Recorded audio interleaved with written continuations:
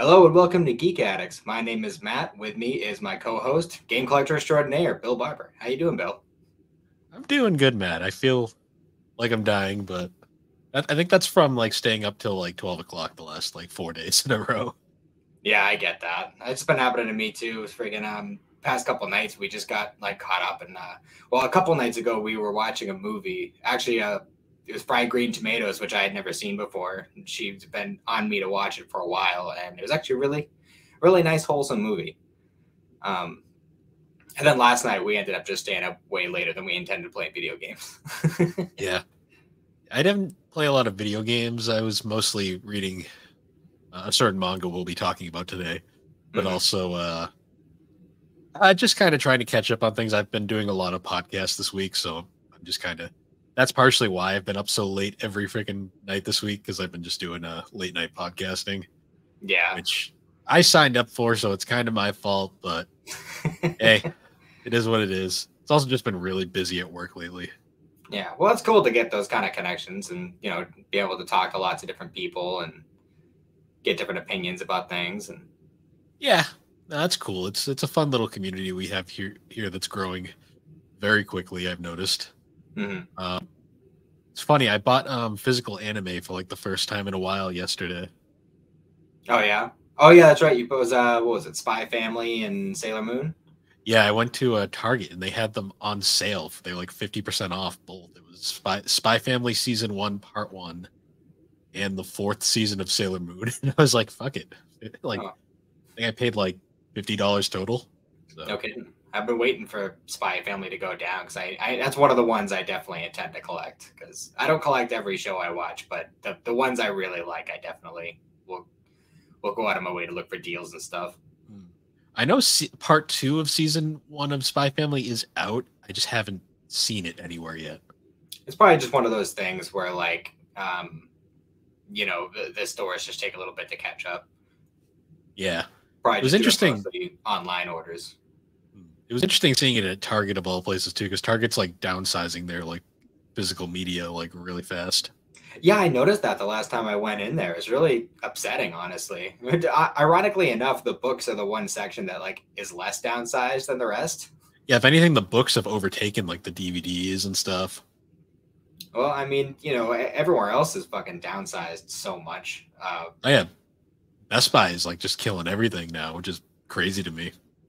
Yeah, I know. Like I don't even like want to go into Best Buy half the time anymore. Like, I mean, I only go in like once a year at this point. I used to go in a lot more often, but it's funny. The last time me and Alex went to Best Buy, we went in actually looking for like tech, and they didn't even have it. And it was like, what the hell? Jeez. I remember it was like 2 or 3 years ago. I think it was right after we had gotten our record player, we were like, oh, let's go look for some records. Where would we get records? Let's go to Best Buy. Nothing. I don't even know if they had CDs. No, they've completely killed their CDs. That's wild. Wild. The only places you can get records these days are like a Newbury Comics, which is extremely niche, like in terms of areas where you can find those. And Target, for whatever reason, has a lot of vinyl. It's weird. Yeah, but it's like half of it's Taylor Swift. I know. So it's like, yeah, you can get them at Target, but do you want to? It's like Taylor Swift and like a bunch of greatest hits albums and stuff. Yeah, there's like some good stuff. Like, you see some Beatles or like Van Halen and shit, but like then it's like mostly Taylor Swift. Like, I swear to God, like half of the records I see every time I go in there is just Taylor Swift. She could put out an album of nothing but static and her fans would probably like buy it anyways. Oh, they'd eat that shit up. Eat it up. Yeah. But we're not here to talk about Taylor Swift because frankly I don't care. But also this is Geek Addicts. We're talking about things that most Taylor Swift fans probably don't care about. That's true. Which is funny because I do know a few of them in the podcasting community. I don't judge people who like Taylor Swift, but I don't either. I just think it's funny. I don't have anything against Taylor Swift. I'm more against her psychotic fans than anything. Yeah. Well, I don't know. One more thing on this subject, and then I'll move on. But I will say there was this one thing that I saw recently that like really got me heated. It's like it was some meme or whatever that said that like she had used up like 20 million. Was it 20 million gallons? I know was it. I don't remember the exact number, but it was like hundreds of thousands of uh, gallons of jet fuel going back and forth visiting her boyfriend over the past 3 months. I'm like, Jesus Christ, these fucking rich people. Yeah, they're all hypocrites, but I'm gonna move away from that topic before we annoy somebody too much. Yeah, that's fair. Yeah, other than that though, it's been a really it's a weekend before a vacation week, so well not vacation week, vacation weekend, I should say. Mm-hmm. And they were always longer than they should be. Yeah, that's true.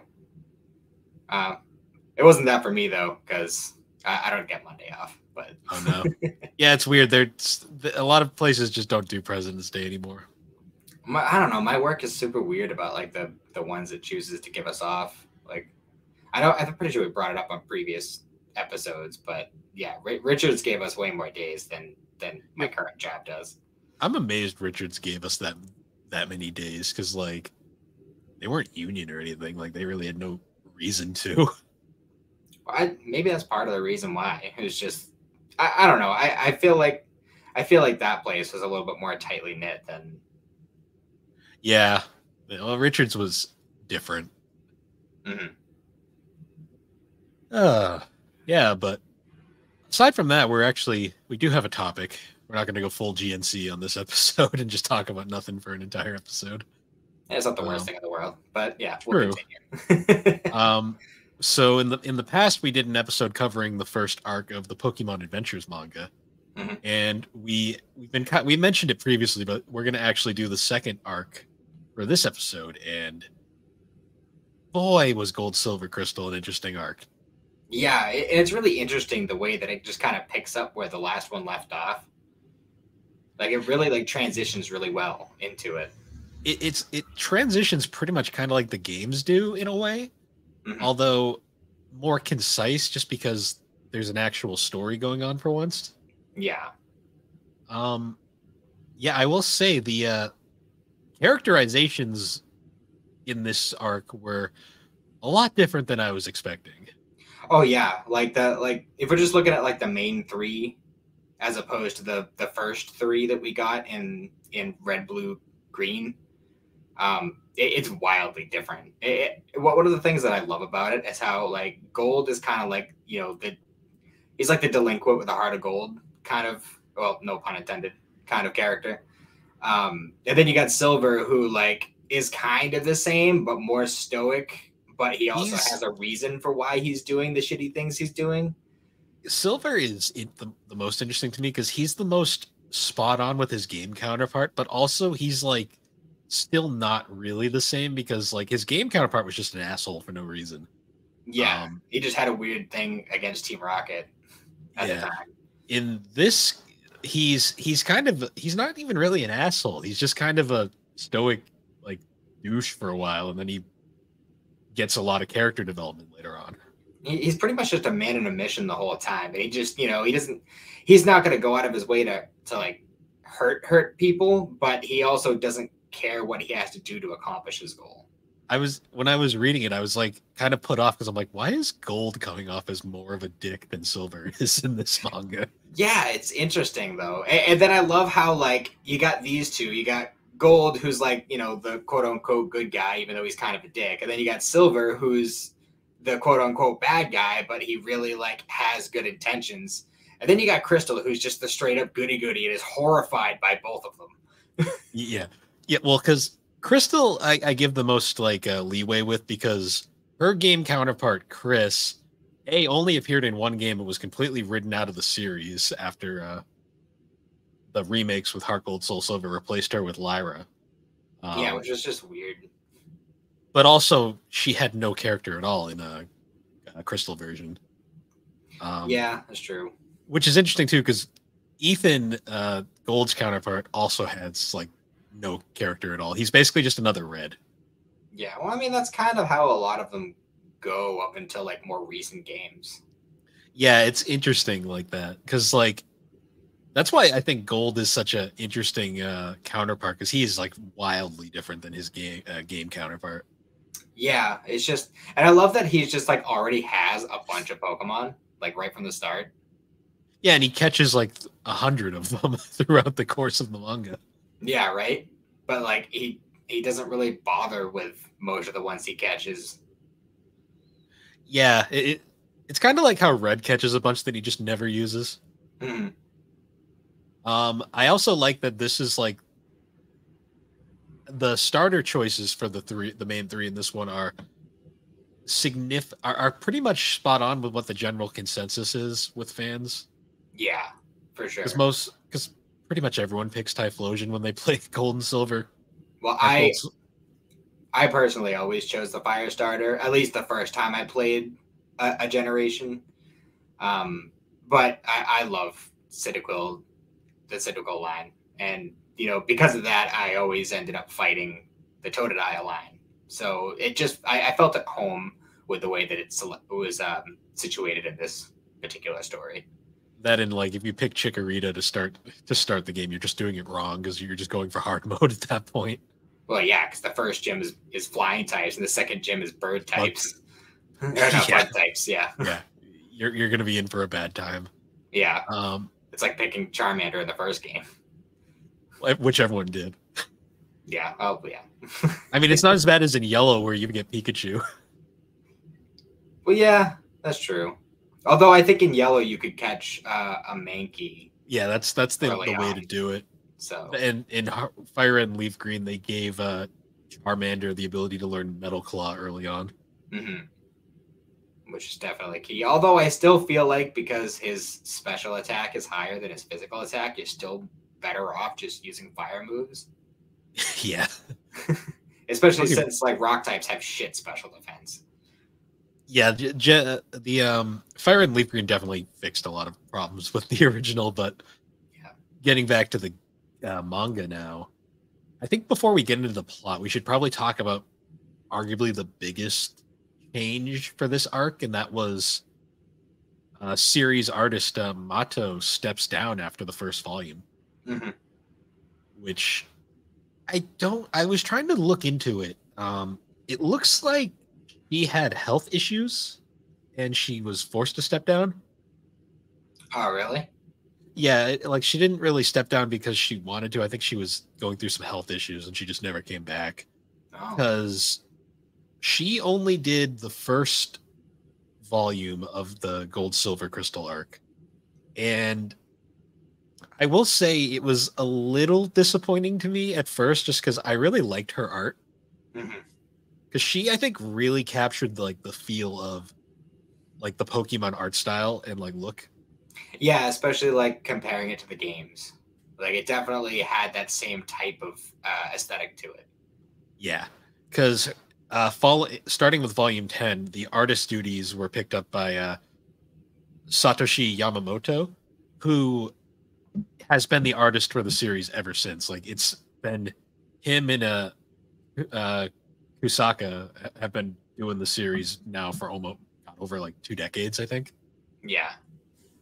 Which is wild to me that they've managed to keep it going that long. But Yamamoto's art was interesting to me at first because it's very good. It's pretty much on the same level as Mato's. Mm-hmm. It just looked a little off that first chapter that he did. I think it's part. I mean, I don't know personally. I didn't do any research into it, but I feel like it was partially him trying to transition it in a smooth way, like kind of trying to emulate Mato's art style, but still trying to kind of start to move away from it. If that makes sense. Yeah, because I've noticed Yamamoto, like his first arc has a lot of the first few pages have a lot of Professor Oak in them. Mm-hmm. And the way he draws Oak is a lot different than Mato. Like Mato made him look very like kind of edgy and intimidating. Mm-hmm. And he looks a lot goofier in Yamamoto's art style. Yeah, for sure. I will say too, he also one thing that we're probably going to reference a lot going forward is Yamamoto really likes to draw the female characters. Yeah, feel like he might be a butt guy. I think a little because you see crystals a lot, and it's a little disturbing.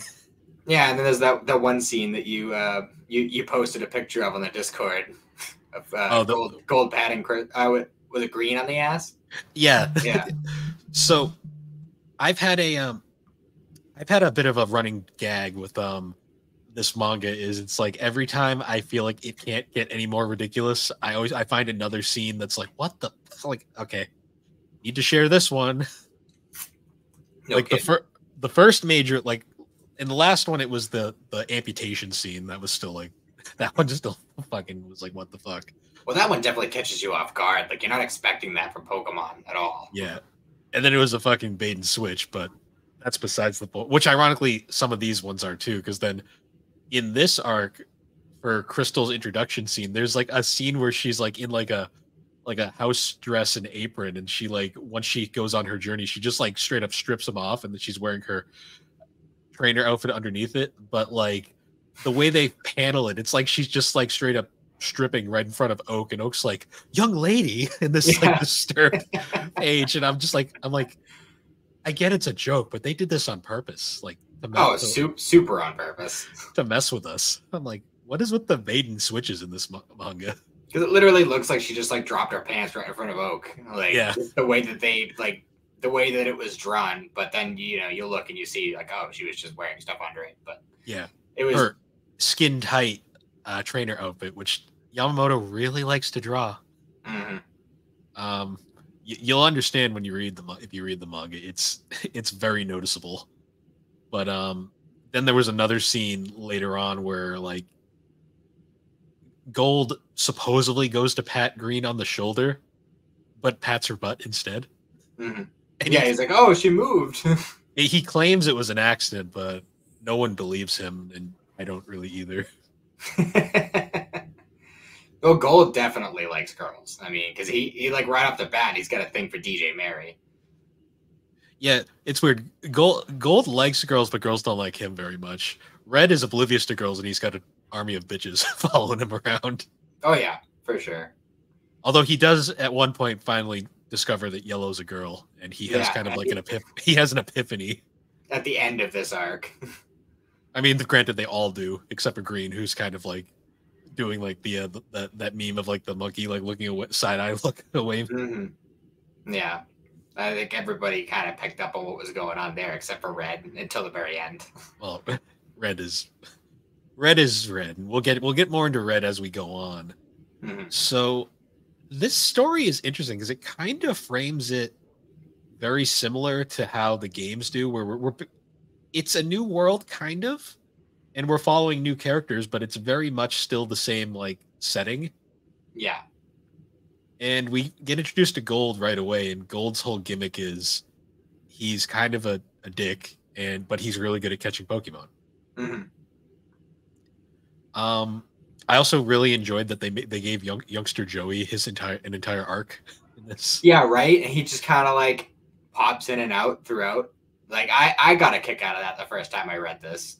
Which to me is amazing because this came out way before the youngster Joey meme was a thing. Yeah, which is just amazing. And they reference his whole Rattata thing too, which is even funnier. Yeah. Yeah, long before like the internet really blew that up. I like in this one too how Gold is like just kind of starting his journey, and Professor Oak is not impressed with him at all, but he constantly is like, "Hey, give me a Pokédex." And Oak's like, "No, go away, you annoying shit." No kidding. Yeah. Also, like, apparently in this universe, like the Pokemon professors don't give out Pokemon because everyone gets their Pokemon stolen. Yeah, I think the only one that Elm actually like legitimately gave out was Chikorita. And that was just because Chikorita was lonely. It was like, oh man, all my friends are gone. Yeah, and Crystal didn't even want it at first. She was like, okay, fine. Yeah, it was pretty wild. Also, we gotta bring up Gold's gimmick. He plays pool. Yeah, he plays pool. Well, it showed like later on when he goes to was it Goldenrod that he just like loves gambling and he like gambles all of his money away. But So like he's super into pool, and that's kind of how he like throws his Pokeballs out is with his pool cue. Like it's weird. He also has this backpack that's just loaded with Pokeballs and like different Pokemon he's caught, which is also a plot point at one point because his bag gets like mixed up with something Team Rocket was like stealing, and they steal all of his Pokemon. Yeah. And they ironically are just kind of like more annoyed because they lost the thing they were looking for. Yeah, it was pretty funny. They like noticed that like, oh, these aren't the Pokemon we wanted. They literally just throw them next to a river, and yeah, I think his Poliwag gets lost in the river. Poor Poliwag. He gets better later on, but apparently too, like those weren't even really Gold's Pokemon; those were the family Pokemon. Yeah, they were more like pets, members of the family. Yeah, the way that they do Pokemon in this universe is interesting to me because they're like, we mentioned before the Pokeballs are see through and you can see them chilling in there. But also, you kind of like the Pokeballs can break, but Pokemon are still tied to the trait. It's weird how they do it. Yeah, and then like trainers can catch other trainers' Pokemon if they're not careful. Like it's definitely different than what you expect after playing the game. So I gotta ask, did you find the plot in this one a little disjointed and hard to follow? To a degree, yes. I mean, I like when you look at the plot as a whole, like the whole story, I really like what they did with it. In a lot of ways, I like it more than the first one. I think but go ahead. I was gonna say, I think my biggest issue was like it feels like there's like 5 plot lines going on at once, and they kind of jump between them like sporadically at points. Because like there's a point where we start out following Gold, and you got to get a little bit of Silver in there as well. Then it cuts to Blue and Red. Well, it cuts to Red taking a gym leader like test to become the new Viridian City gym leader, which he then immediately chooses instead that he doesn't want it because he has like arm paralysis at this point, which is, I guess, a reference to like when his arms got frozen in the previous arc. Yeah, and I guess Sabrina is suffering from the same thing. So was it they both go to Mount Silver because there's like some special magic hot springs that supposedly heal injuries. Yeah, that I did think was an interesting touch. They did they made the whole Red going to Mount Silver thing, but they actually gave it a plot reason. Like he's not just going on a mountain to be emo up there for eternity. Although I think it's pretty funny that he went to that mountain because he has hand injuries, and that's causing a problem to the point where he doesn't feel comfortable taking the gym leader position. Despite the fact that he apparently easily passed. Yeah, and then he's also hand climbing this friggin' mountain to get to the hot springs. Well, I think it's implied that he had the Charizard, and because he has Blue's Charizard and Green's Blastoise at this point as well. Yeah, which is also a fun like little reference to the games about why he had all 3 starters. Yeah, which I think it was an interesting touch. Did they ever show them giving them to him? Because if they did, I completely missed it. I think it showed Blue giving him the Charizard. I think the Blastoise happened off screen, and he just kind of says like, "Oh yeah, Green gave this to me when I bumped into her on the way to Mount Silver." Yeah, because Green does not appear in this until very much towards the end, aside from some minor cameos in Silver's visions, because Silver and Green are connected as we learn throughout the story. Yeah, because Team Rocket is kind of fucky in this universe. Yeah, it's really bizarre the way Team Rocket, and I like the way this story did it because it actually gives kind of more of a solid reason for why they were doing what they were doing in the Gold Silver arc. Like in the games, it's kind of just like, oh yeah, we just want to keep being Team Rocket, so we're gonna do Team Rocket things and look for Giovanni because we need Giovanni, and that's kind of the whole thing. Did you notice too that they character re-railed Lieutenant Surge, Sabrina, and who was the poison gym leader? I forget his name right. Koga. Did you notice that they kind of re-railed them back to their proper characterizations in this? Yeah, they definitely did kind of back it up a bit. I mean, they both... Well, I mean, Koga is kind of like off doing his own thing, as we find out later. Well, but they properly reference like Janine getting the position. Yeah, which I did like. But then like It definitely seems like Surge and Sabrina are just like, yeah, well, Team Rocket's kind of done, so I guess we'll just take the jobs that was just our cover up. Yeah, so I don't know if this is true or not. This is just my theory. I feel like fans were kind of annoyed by that, and that this is just them kind of fixing it and putting it the way it should be. I can see that. I mean, Because I guess for plot reasons, they also did need the gym leaders to be there, and it's not like they're just going to go and make up new gym leaders because that would probably piss fans off even more. yeah, because I just thought it was weird the way they handled that in the first arc, Mhm. especially like Lieutenant Surge is so out of character in that first arc. It's not even funny. Yeah, I don't know. I mean, the whole concept of having like more than half of the gym leaders being involved in Team Rocket in some way, shape, or form was kind of convoluted in the first place. Although if they were gonna do it, they definitely chose the right ones. Yeah, I mean Sabrina was pretty spot on in the first arc, aside from being a Team Rocket member. They completely fixed her though for Gold, Silver, Crystal. She's pretty much spot on. Mhm. I like too when like they get when Red runs into her up on Mount Silver. She's like, "Don't even bother coming over. I had Mister Mime put a shield up so you couldn't even if you wanted to." Yeah, right. Because she's just totally naked in there. Hot springs. Yep, Don't worry. There's classic. convenient. There's convenient steam. Always, which is Yeah, also flammable. yeah, yeah. When Charizard. That scene was really cute when Charizard sticks his tail in the fire and he has that look of shock on his face. Like, Yeah, right. But at the same time, it's like, hey, it's water I can actually chill in. and then it's like, nope. Oh well. Yeah, that was funny. Um, I'm trying to think too. Like, so there was that whole subplot with Red and Blue, because Blue then takes on the gym leader role. Mhm. There's also Yellow's kind of just doing stuff in the background throughout this. Yeah, and she ends up coming over to Johto like partway through the story. Yes, and then Crystal's introduction I thought was interesting because like halfway through this, like Gold and Silver get like lost and like stranded on this island, I believe. Mhm.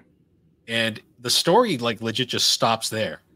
And then it cuts to Crystal and we get like an entire volume of just Crystal's adventures. And like you're kind of this whole time thinking like, what happened to Gold and Silver? Yeah, well, I think how it was in the first two volumes we're following Gold and Silver, and they're doing their whole thing, and they go through like the first few towns and stuff, and then they end up at the Lake of Rage, with all the Gyarados are freaking out. At this point, they've fought the Masked Man a couple times, which we'll touch on him in a minute. Um, but all the Gyarados are freaking out and stuff. Silver catches the red one, so that's like his Gyarados, and like something happens, they fall into the lake, and then that's the last we see of them for a while. But they Yeah. don't even really like call attention. Like it's not like in the first set of books where when Red was missing, they made such a huge deal about it. It's like they don't even really like mention that they're missing for a while. No, because we spend an entire like character arc basically with Crystal just going on her own journey. Yeah, playing kickball. I'm not gonna lie, Crystal is probably the most developed character out of all of them here. Easily, at least out of this particular set. Yeah, because Silver, his character development is very like rear weighted. Like most of it takes place towards the end of the manga. Hmm. Well, the end of the arc, I should say. Gold's character development is basically non-existent because he is almost identical how he starts to how he ends. Yeah, well, he has a little bit of a breakdown towards the end of. I think it's like an inadequacy thing towards the end. Yeah, especially when Red shows up and Red's just better in every way. Yep. Which I really like the way that this arc ends too with Red and Gold, but we'll get there. Yeah. Oh, there was also another scene with Gold and Silver before they disappear, where they're going through the burned tower, and they have to save Jasmine at one point.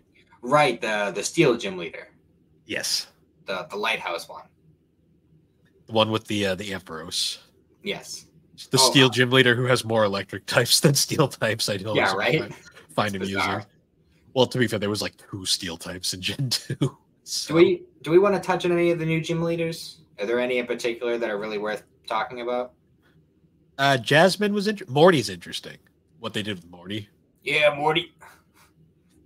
No, no, no, not that Morty. I couldn't help. I couldn't help. Like every time he got brought up and someone was talking to him, it was like, Morty, I need you to find something for me, Morty. Yeah, Morty has like powers in this universe. Yeah, well, he's supposed to be like kind of the opposite end of the spectrum to Sabrina. Yeah, in a sense, and I kind of like that. They because his character is always kind of just like unremarkable in the games, and this one they kind of gave him a interesting backstory. Yeah. I like Chuck because they gave Chuck backstory where he was training Blue. Yeah, we find out that, like, you know, in the first arc when we would hear like, oh, Blue went away to a foreign country to train in Pokemon and stuff, and he just came back and blah blah blah. And then we find out that Chuck was the person he was training with originally. Yep, and then the only other one I can think of off the top of my head, because like Faulkner is very just kind of meh. He's there. He's a cop. Oh yeah, they gave him something. I guess he's a little more interesting in this one. I did like the whole thing with how he the thing where he bumped into the poacher and he's just like, oh yeah, only poachers are out here, freaking blah blah blah. And then by the end of it, they're just like, yeah, by the way, I'm a cop and you're under arrest. Yeah.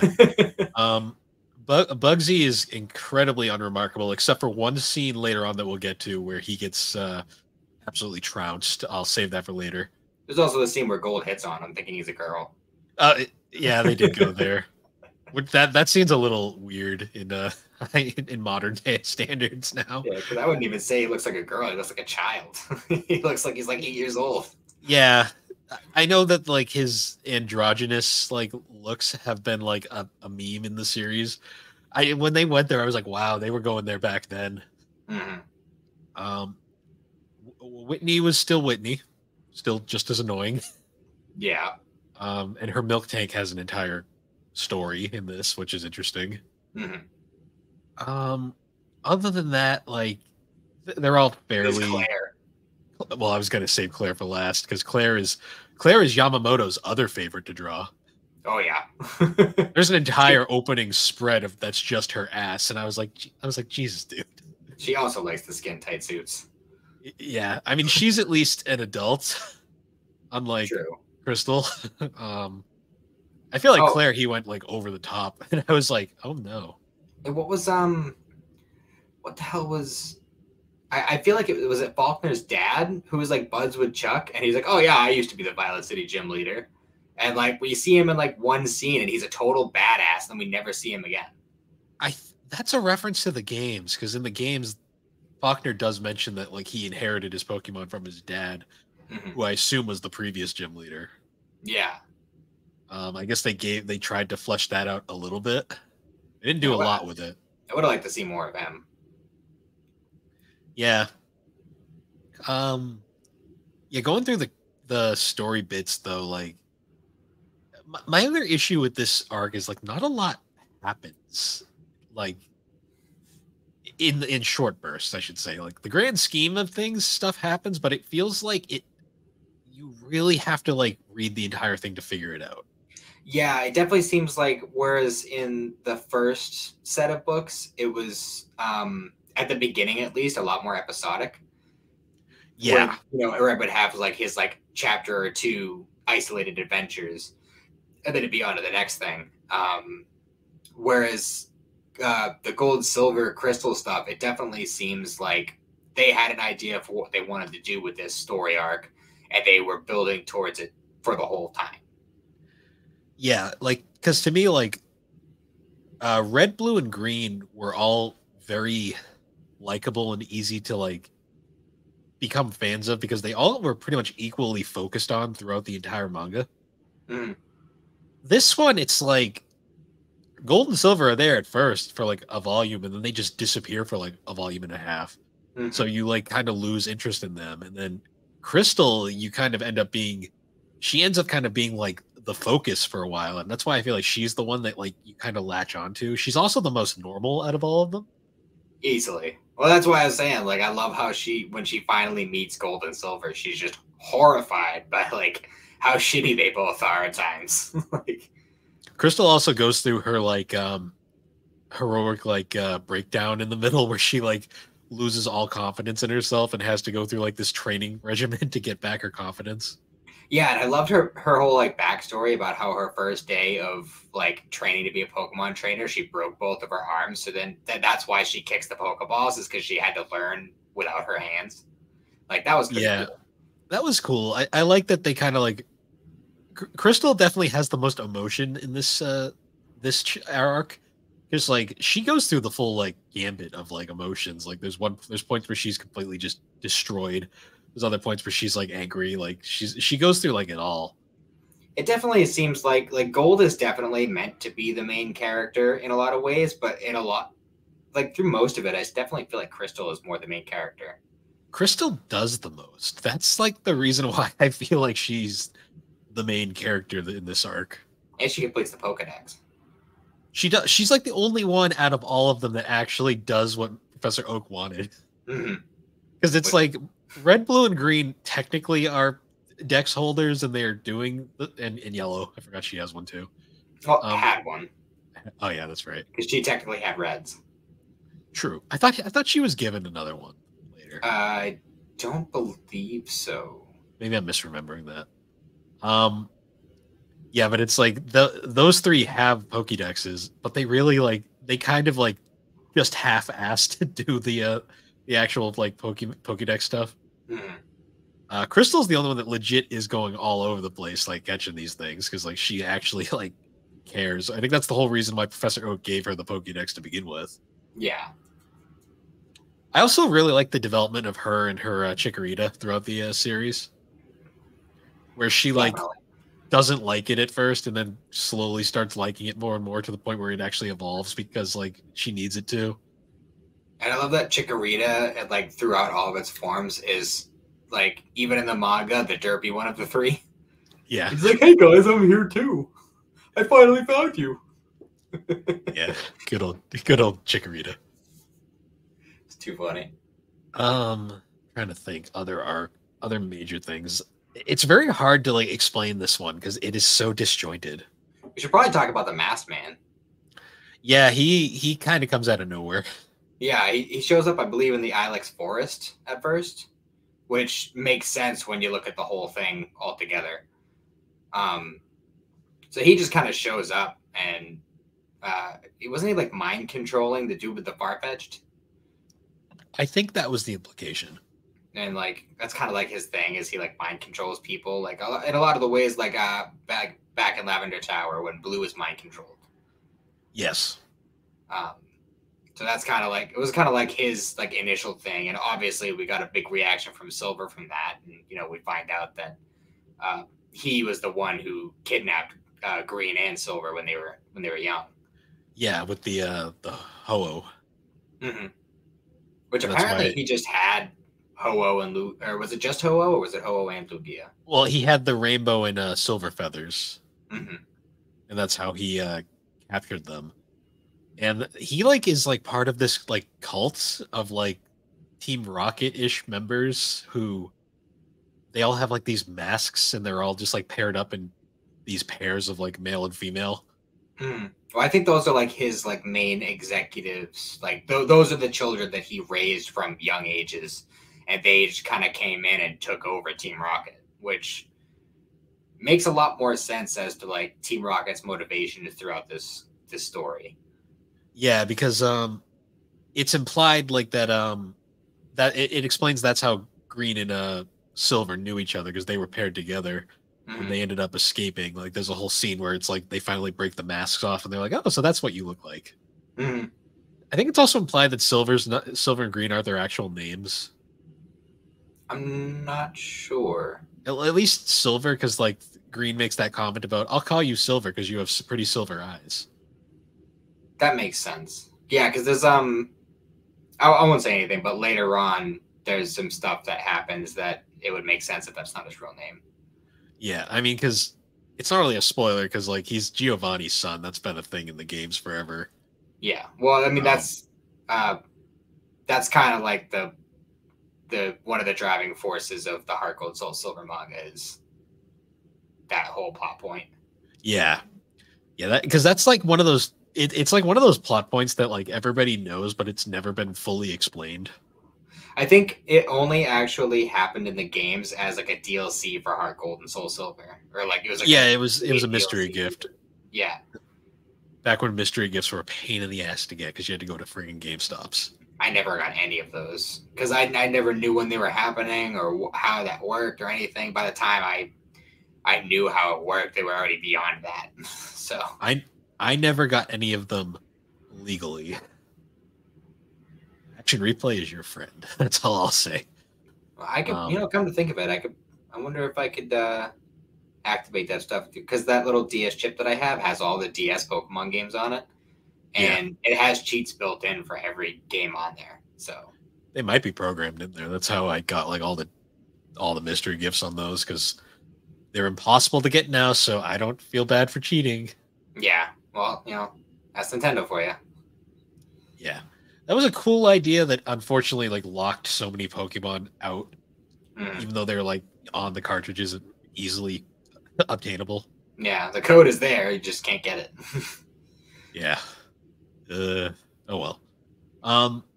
Yeah. Going back to the plot though. Now, we talked about the masked man, all those things. I think the final climax, like the last like 12 to 14 chapters of this manga arc, are literally all titled "The Final Battle." Yeah, it's the entire last volume, I believe, which is I believe if I'm remembering right, bigger than usual. But they're It, like the whole thing was basically just one giant chapter, just split up into sections. yeah, the way that they laid out the collector's edition manga like editions is interesting because that final volume is like the middle section of the book. So like the last volume in the book is the start of the Ruby and Sapphire arc. So it's like you have to read like like over half, and then it's like nope, stop here. Mm-hmm. Yeah, I can imagine that being confusing when you have to stop at certain points. Well, it's funny too because like the start of the Ruby and Sapphire arc is the volume that has gold on the cover. Is it really? Well, for the Oh, that's collector's right. Yeah, editions. that makes sense. Well, the gold and silver arc starts in the third collector's edition that has yellow on the cover. Mm-hmm. So it's weird because then like crystal's on the cover of like one of them, and then silver doesn't get a cover in any of them. Oh, that's weird. Yeah, it's just a weird way they laid them out. That final gym battle though was so it's like a tournament between all the gym leaders. Yeah, because I think it was like a way. If I remember right, it was a way to try and like reinvigorate interest in people participating in gym battles. I feel like this was just like a. I feel like this was just the author like trying to basically correct everything from the previous like arc. Yeah, because in this arc, it definitely seems like gym badges are just the way the gym badges are supposed to be. Because they like in the universe of the manga, they changed the rules so that if you get all the gym badges in a region, then you're automatically in the tournament. You don't Yeah, have to that go was a through. great character moment where Silver's like the lady's like, no wait, you have to go through the preliminaries, and Silver's like, yeah, I have all these. That means I can just pass through, right? And she's like, oh, right away, sir, go ahead. Yeah, and as he's walking by, he's thinking like, "Yeah, I stole them, but whatever." Yep. Yeah, because Too funny. they actually make the gym badges matter now, which is matter in the sense of what you actually think. Yeah, do they do what they're supposed to do in terms of like how they were in the games? Yeah, not the whole their magic in there in the Yeah, first arc. use them to summon Lugia. Yeah, so there's like this massive tournament, and I'm not gonna lie, this arc was very hard to follow. Like this entire final storyline. Mm-hmm. The whole thing with Like like the Magnet Train and Team Rocket and stuff. just the final the entire final battle Mm-hmm. story. Like that was because it just kept going all over the place. Like it was like all of a sudden red's here again because that's where the whole like red going to Mount Silver thing is. It's like just kind of stuck in there, Yeah, and then it flashes back. There is some good character moments though. Like this is where you get to see like Lieutenant Surge and Sabrina like get their characterizations fixed. Like there's a point where Surge is like, I forget who does Surge go up against. let me think. I have it in my notes. Hold on. Yeah, because there's a whole thing where like Surge is he's like talking up. He's like, "This is going to be a piece of cake. I'll have no problems facing this my opponent." And I forget who he goes up against. One moment.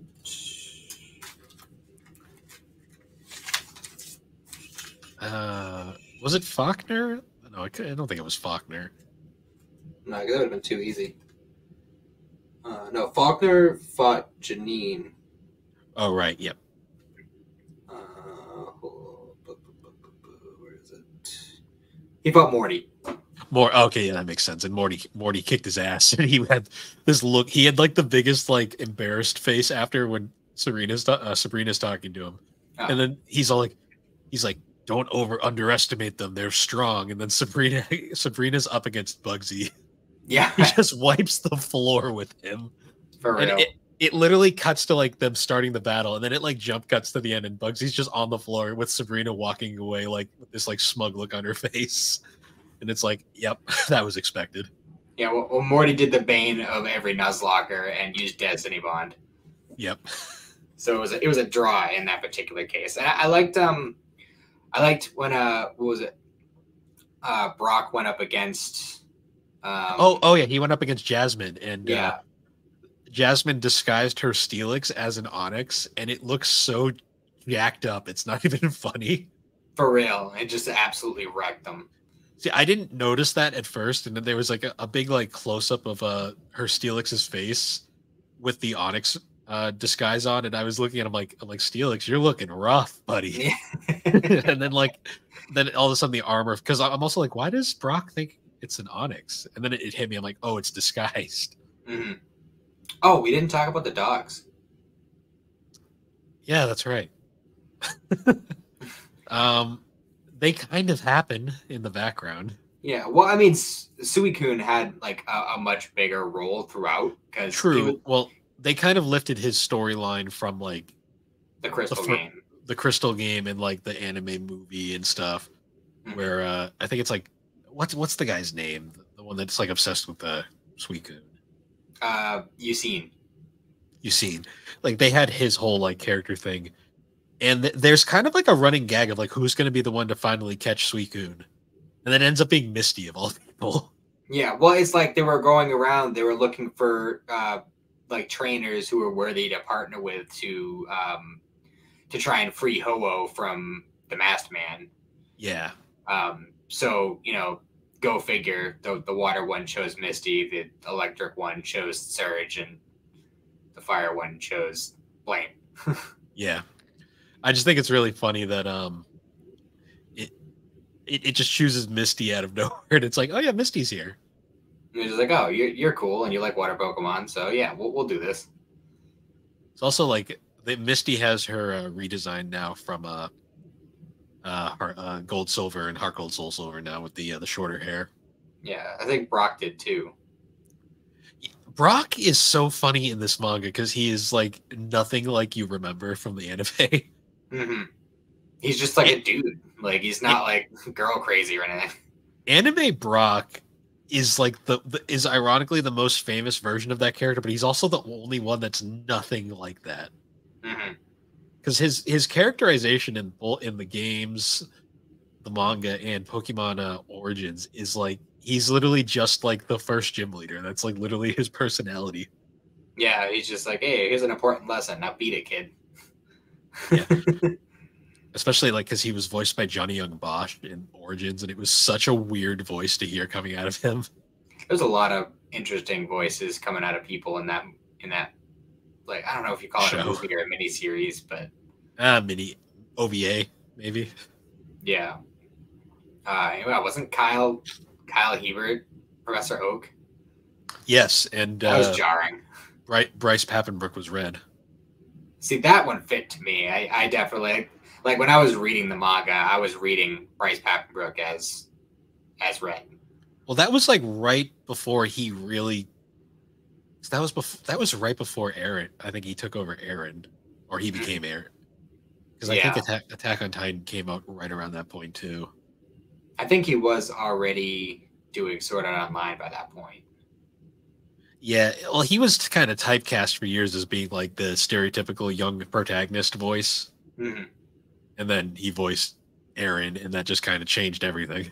Well, he still kind of was when he started as Aaron. Well, Nobody knew where that series was going to go at the start.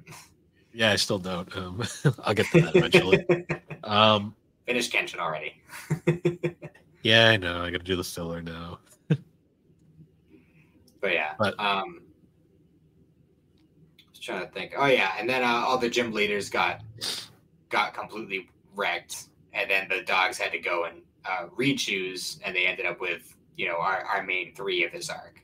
yeah, which was interesting because also the main three of the previous arc have the birds conveniently. Yeah, which was kind of cool. And That was I like the reveal of it too, because like there's a whole thing in the previous arc about how Green was afraid of birds because of the trauma of thing. being kidnapped by Ho-Oh and stuff. And then she overcame that fear by capturing the three legendary birds and using them against Ho-Oh and Lugia.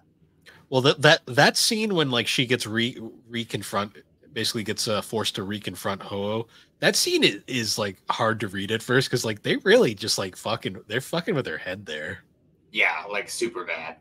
Especially because like Green at this point too, we mostly know her as the kind of her character was hard to pin down because she was very deceptive at times. Mm-hmm. And this one is where we finally really honestly Green I feel like has more development than Gold and Silver at times in this manga. In this arc. Kidding. No Because kidding. Green goes through an entire character arc development, like because she's not in this at all. For like the first first 3/4 of it. Yeah. Then she appears very briefly. Well, she gets like referenced by Silver every now and then because Silver remembers her. Mm. And then this guy randomly stops Silver during the tournament. And he's like, "Hey, you shouldn't do this. You should leave now." And he's like, "Who the hell are you?" And then all of a sudden, the guy's face melts off, which I was like, "What the hell?" And then it's like cuts to it's Green's Ditto, and I'm like, "God damn it, she's got to stop doing this shit." Yeah, I love how like the dude in Gold and Silver who's like, "Oh, I'll teleport you back home if you want," like at the Pokemon League, like the guy who's in the games and offers to do that for you is actually Green in the manga. Like I love that. I love the little things like that. This is why Green/Leaf doesn't appear in any of the games because she's right there. Yeah, she's just disguised with Ditto all the time. Yes, it makes perfect sense. She could be anyone, and you can't play, you can't play as her in Gold or Silver because she didn't exist technically in the game. So it makes perfect sense. That's right. Big brain. Don't question it. Don't question it. Yeah, that scene was great because she basically just forces him away, and then basically she takes over, and I like how the thing that knocks her out of her like her kind of like despair moment during the reconfrontation with Ho-Oh is she sees Silver all like beat up, and that's kind of what snaps her out of it. Mm-hmm. And she has like probably the biggest character like breakthrough there because then she's fully like she basically reaches her full potential there. Yeah. Well, I think Green also had the benefit of having that whole 7 volumes previous, like of development and characterization before she really got to this point. We obviously didn't get that with Gold and Silver, so. Yeah, I mean, I'm looking forward to reading future stuff because I'm hoping they'll get better development later. But I liked when the main three of them, Red, Blue, and Green, reunited because that was a great like nostalgic moment, honestly, for a manga that I only read like a couple months ago. Yeah, but it is cool there's a great scene where it's like Blue and Green are like they reunite and they're just kind of like starting to fight and they're kind of getting overwhelmed, and then like Red shows up out of nowhere and they're just like, "Red, you're back." And he of course now is back to his full potential again now that his arms are healed. Yeah, because he stopped the train. Yes. Now it's his triumphant return. And there's a great scene where like all three of them are like, "Let's go finish this fight," and he's like, "Wait, I need to give you guys these back." And he gives Blue his Charizard back and Green her Blastoise back. And he's like, we can use them to finish off the fight. And then there's this great scene of them all running to the next battle, which was a nice callback.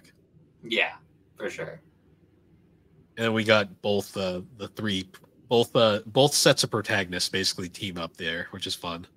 Yeah, it was really cool. We should probably mention who the masked man is by this point.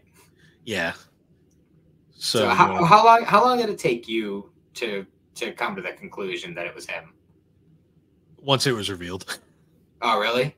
Yeah, I didn't pick up on it. Not even when they said like, oh, he's known as the Mask of Ice. See, I was very tired this week, and I probably just didn't notice. That's fair. Well, it's Price. Price is the masked man. He's a piece of shit. That was such a weird reveal. I was like, oh, it's this guy. Yeah. I was just like, okay.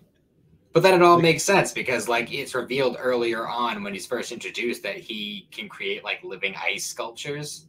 Like basically like, you know, he can like freeze and melt and refreeze the sculptures in such a way that they move. And that's like kind of how he's been doing a lot of shit behind the scenes. Yeah, it was just like such a weird it was just such a weird thing to pop out of nowhere. Mm-hmm. Especially because Price is like probably the most unremarkable gym leader too. Probably. Yeah, I mean, but at the same time, I can't really think of any other gym leader that would fit like the role of villain, really, except for maybe Claire, but she's more just fixated on her brother or cousin or whatever the fuck. Lance, yeah. It turns out that Silver was working for, by the way. Yeah, that also. I get their building shit, but like at points I was like, God damn it, guys! Like, calm down on the subplots for a minute. Yeah, right. It's a Pokemon manga. Yeah, when it was revealed as Price, though, like legit, my reaction was, "Oh yeah, that guy." Yeah, the guy in the wheelchair, the one you'd least expect. It's like the gym leader that I trounced in my playthrough and forgot about immediately after. Yeah. Yeah, that was an interesting reveal. I mean, they did something with him. I guess that's something. Yeah, and then we find out that his goal was to capture Celebi. Yes. Was his whole purpose in all this. They made reference to the GS ball. Yeah, the GS ball actually has, like, we know now what the GS ball was for. That's one of my favorite useless items in Pokemon lore is the GS ball. Yeah. Like, it had an entire storyline that they were building up in the anime, and then they completely just, like, they made the movie that was apparently supposed to tie into it, and then they just never used it in the movie. And it was like, and then it just goes away after that. Well, you know what? Is because they didn't get feathers from Ho-Oh and Lugia first to weave a net. Because apparently Pokeballs use invisible nets to capture Pokemon. The manga is so fucking weird. They come up with some wild shit, man. It just makes it so much fun. Kasaka just kind of makes shit up, and that's kind of what's funny about it. Mm-hmm. Like, it doesn't have to, like, be part of official Pokemon lore, but it just, they do so many crazy creative things throughout this whole manga series, and it's just so much fun. It's weird, too, because a lot of the things are outlandish as fuck, but, like, there's also so many moments that are, like, he clearly played the games and understands, like, the lore and, like, actually makes, like, correct decisions on things. Yeah. Because going into that actually now, like there's a few like moments that I thought were really fun. Like one of my favorites is we saw earlier that Gold has a Poliwag, which evolves into a Poliwhirl, and then almost immediately he has a King's Rock that he gets his hands on, and the Poliwhirl just has the King's Rock for whatever reason, and Silver's like, "Yo, trade that with me real quick," and they do the trade, and then his Poliwhirl evolves into Toad, and they go in and explain the whole. Some Pokemon have alternate evolutions.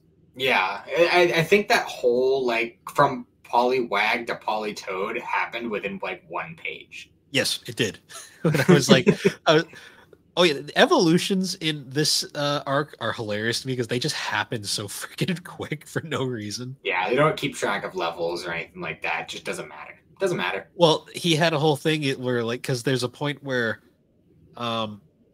the all three the main three Gold, Silver, and Crystal starters all evolve to their final form, legit in like the last all in one page, and they like Yeah. make this whole thing. It's like, oh well, they were close when they were young and they were training together, so they all evolved at the same time. And it's like, what fantasy did you pull this one out of? But okay, Yeah. It's the power of friendship, Bill. Come on, get with exactly. it.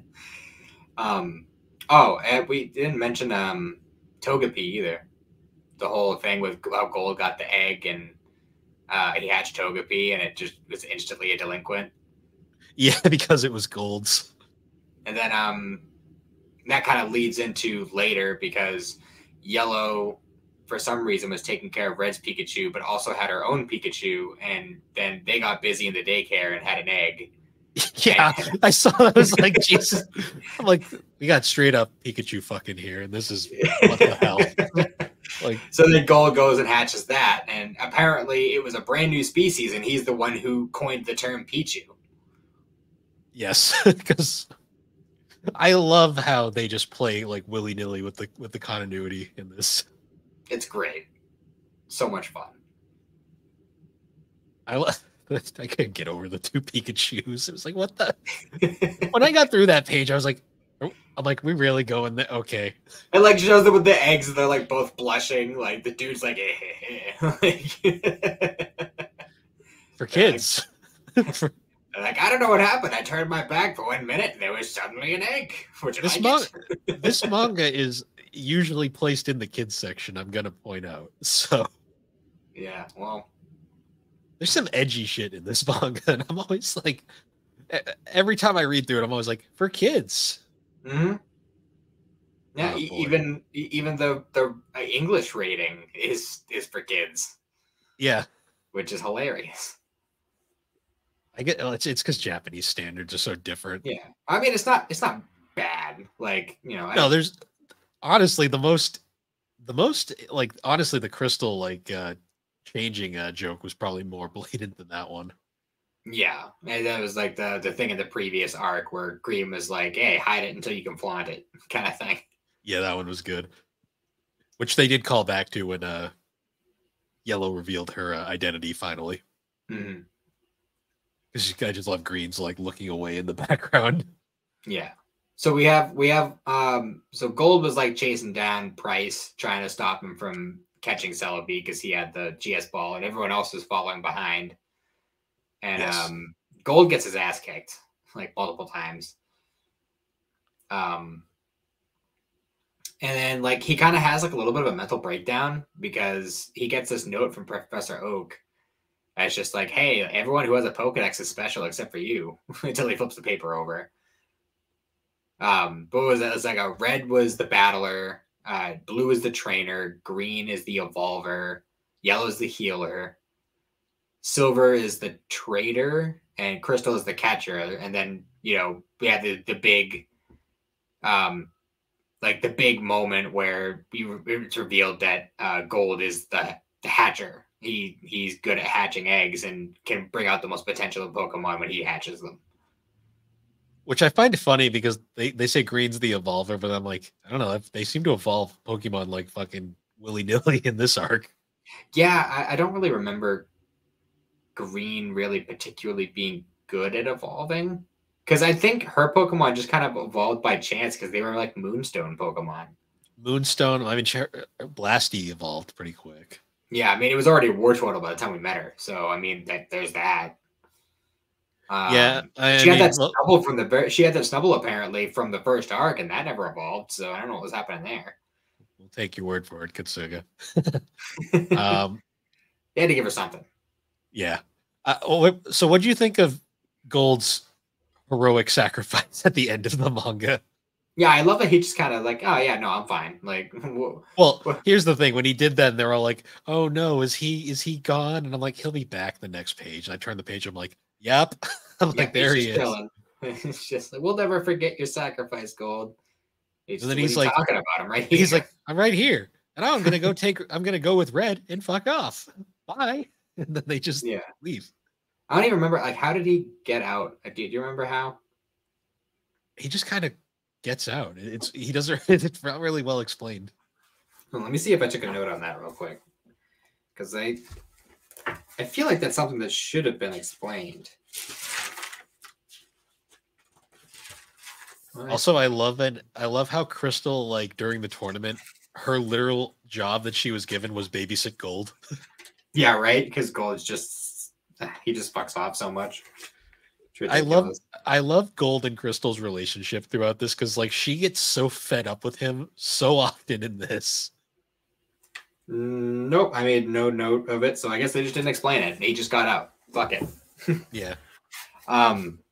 Oh, so we never touched on Price's like actual motivation for why he wanted Celebi. So apparently he went through all of this crap because his Laprases died when he was a kid. So yeah, when I got there, I was like, really? Like that? Yeah, well, it's not the first time. I mean, that was the plot of X and Y. Yeah, that's true. So I mean, maybe they just stole that from the manga. I mean, it wouldn't surprise me. This came out a long time before X and Y did. Oh yeah.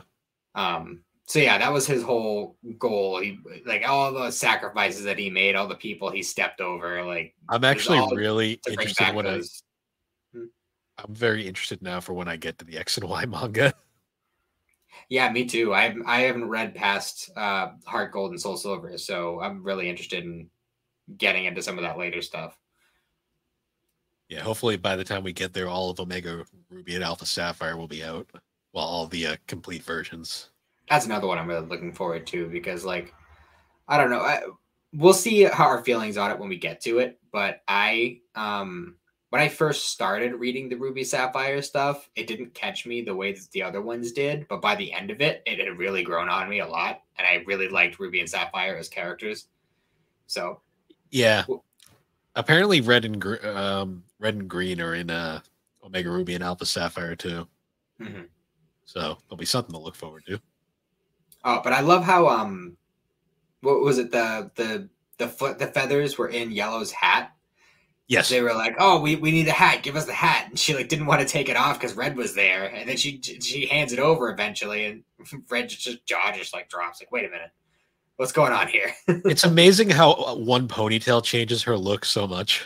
Yeah, right. It's crazy how that happens. Like she looks like a very androgynous boy when she has the hat on, but the second the ponytail's out, you're like, she just look. It's like, oh, it's a girl.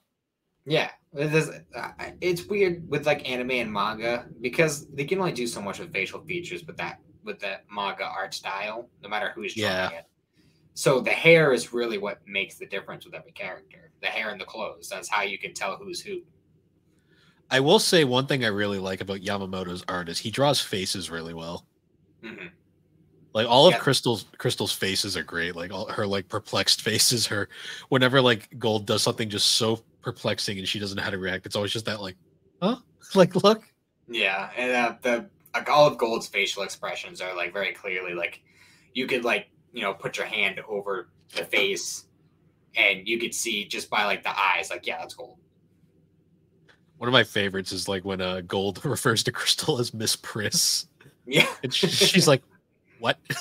Yeah, the goody two shoes. But I love how it ends. How like everyone's having that moment where like Misty and Yellow clearly both have a thing for Red, and like everyone's kind of looking at him like sidewise, like what's he gonna do? What's going on here? And then it like dawns on Gold what's happening. So he like pretends to be on the phone with his mom and walks right in the middle of all of it. He's just like, "Oh yeah, Red said he's gonna train me and shit. We're gonna go right now. See you guys." Like, which is hilarious too, because it's like I'm trying to think like what is Red's girl count at this point? He's got Yellow, he's got Misty, he's got Erica, he's got Sabrina, he's got Green. Mm-hmm. Sure, there's more.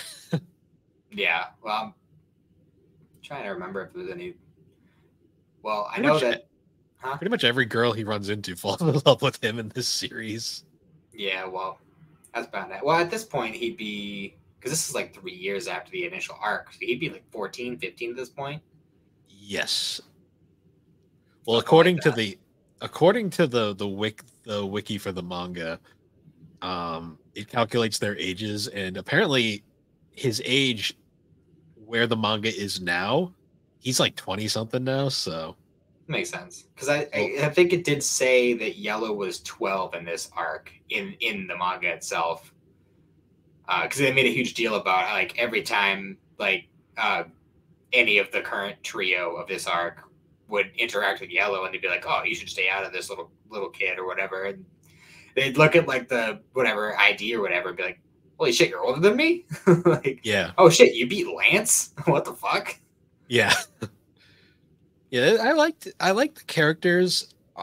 If I was gonna give a total rating to this, the Gold Silver Crystal arc, I'd probably rate it overall like a 7. For context, I gave the red, blue, and yellow. I gave I think I gave it like an 8. So I didn't enjoy this one as much as the first, not because of it being bad. I think it was just not as easy to follow. That's fair. I personally would give it probably an 8, because I like the way it expands from the first one. Continued to develop the characters that we already had, and then also had the new characters. It definitely had more of a handle on what it wanted to do with the story from the start. You could definitely tell that from the beginning. Yeah, there was definitely a greater scope going on. I just feel like they kind of like they put so much into that greater scope that they kind of it left the whole overall experience a bit disjointed. Mm-hmm. Like especially the final story, like the final battle story, because that was all over the place. Yeah, And I think you'll like the next one, because I mean, obviously with like Team Magma, Team Aqua, there's going to be a lot of like that kind of stuff happening throughout. But for the most part, it's pretty much, at least for the first couple volumes, it pretty much focuses on like the adventure aspect of it. yeah, it's also my favorite game in the series, so I'll have a bit more nostalgia. I think will you'll have a say lot of fun with those two characters in particular as well.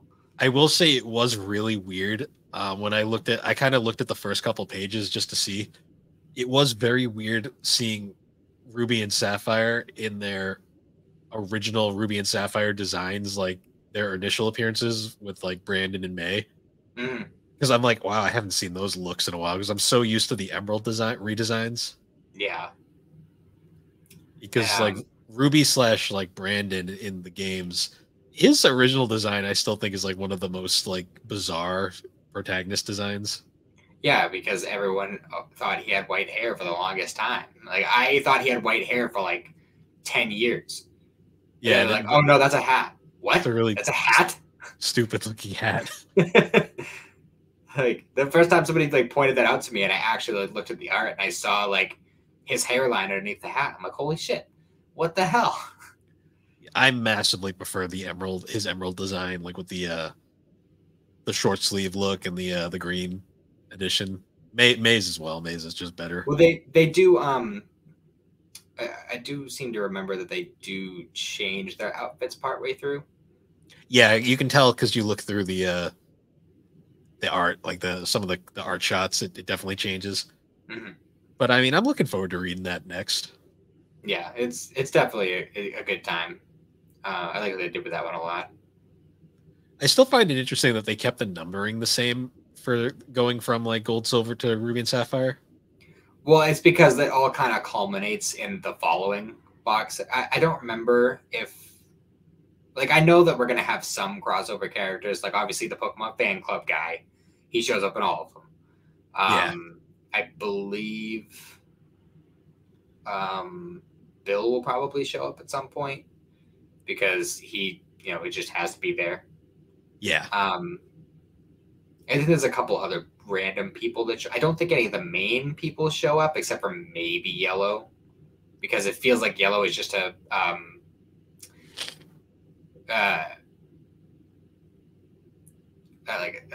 trying to think of the right word for it. Side character, yes, but like an enhancement kind of character. It's like there to kind of push the current mains forward. She's the comics. She's the manga's like original character, basically. Yeah. But aside from that, I think it's pretty much just going to focus on the new characters. Yeah. But then when we get to Fire Red, Leaf Green, Emerald, that's when they all congregate. Yeah, which I'm looking forward to that in particular, just because that really doesn't happen much in the games any longer. Like they really kind of moved away from all the games connecting. Mm-hmm. Like there's references here and there, but like the only two games that were really truly connected were Gen 1 and Gen 2, essentially. Yeah. I gotta say, I don't know about you, but I was really annoyed in Gen... Well, wait, wasn't Gen 3 your first game? Yes. Well, then you wouldn't have had that annoyance. But I personally was really annoyed when I found out that I couldn't transfer my Pokemon from Gen 1 to Gen 2 into Gen 3. Yeah, yeah. I mean, that was just a really unfortunate part of hardware limitations. Yeah, well, I get it, but it still bothered me. I was like, God damn it. Like, they went the whole thing of being able to, like, oh, yeah, you can pull your Gen 1 Pokemon into Gen 2. And then I'm like, oh, great. I got all these Pokemon trained up and ready to go for when the next game comes out. Just, nope. Yep. Nope. Start from scratch. Yep, no Gen 1 or Gen 2 starters for you. Unless you want to play Pokemon Coliseum. Yeah, well. And who wants to do that? I did do it, but that is a fucking... it's not a good game. Not a good game. No. I like the idea behind it, but, you know, if there's no wild Pokemon, then you kind of... If there's no wild Pokemon, you can't re-challenge trainers, so you're kind of just trapping yourself at that point. Yeah, then it's all double battles and it's slow. Yep. But yeah, I think that's about it. Any other, like, major things you wanted to bring up? I mean, other than just, like, stupid little things that happen throughout, not particularly. Yeah, there wasn't nearly as much, like, massively goofy moments in this arc compared to, like, the original arc. I mean, they still happen, but it's definitely not nearly as consistent. But I think that's also just an extension of the tone difference. But I think the goofiness was, like, attached to the characters more, because, like, Gold in particular is just goofy the entire way through. Yeah, it's just part of his personality. He's a rabble-rouser. You know, that's just kind of who he is. The pool cue thing still confuses the hell out of me, but... Yeah, I like Crystal's whole kicking thing better, personally, but... Well, she was just more interesting. I mean, I think it's fair. She was also, like... She didn't have as much baggage as, like, Gold and Silver did, because her real only appearance was in one game, and even then it was, like, optional. But yeah, other than that, though, not a whole lot else to add. We'll be getting to Ruby, Sapphire, and Emerald next. Probably not right away. We'll probably do a couple episodes in between. Give it a little breathing room. Give me time to actually read it. Yeah. I mean, we got some other ideas for other things we want to do. So we'll probably give it a little breathing room, and then we'll jump into it with fresh minds. Yeah. And hopefully a better perspective this time around, because I'm looking forward to covering probably my favorite games. So yeah, and it'll be fun. It'll be good too, because like we won't really have the weird, like, awkward transition from the first set to the second set, because it'll be the same artist that we're already used to at this point. Yes. It won't be continuing off of the previous storyline the way that this one did. So it really will be a lot more starting from scratch, which I think will work to its favor. I was about to break out into the Pokemon Johto song. It's a whole new world. Is it bad that I can remember all of those themes, like, vividly? Oh, no, not at all. Dude, when Pokemon Go came out, I was walking around with, like, a little speaker attached to my hip playing Pokemon. I'd be playing, like, the Poke Rap and the Pokemon theme songs, and I remember Pikachu's jukebox. Remember that? I still to this day have, like, the Advanced Battle theme in my head. I'm not sure if I know I watched Pokemon Advance, just not as much. Someone that's like, oh, I'm unbeatable. Oh, yeah. Advanced Battle.